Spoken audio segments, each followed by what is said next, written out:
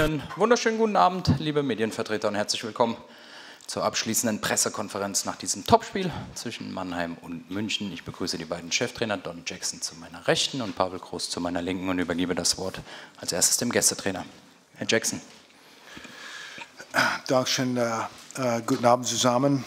Wir wussten, dass wir heute ein Topspiel brauchen, um Punkte zu holen. Und nach dem schnellen Rückstand sind wir etwas hinterher gelaufen. Und zum Ende des ersten Drittels haben wir aber besser ins Spiel gefunden. Und beide Mannschaften haben viele Zweikämpfe geliefert, und das letzte Drill war unsere beste seit langer Zeit.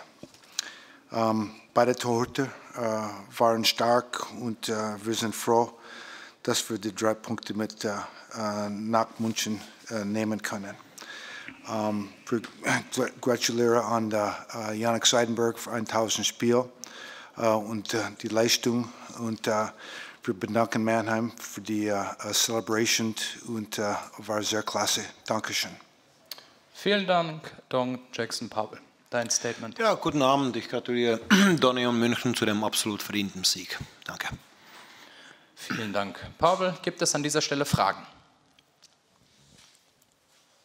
Sieht nicht so aus. Dann gratulieren wir nochmal den Münchnern zum Sieg, wünschen eine gute Heimreise, viel Erfolg für die restlichen Spiele, und wir sehen uns schon am kommenden Freitag wieder, 21.02. hier zu Hause gegen Düsseldorf. Großes Faschingsspiel. In diesem Sinne noch einen schönen Abend. Kommt gut nach Hause. Ciao.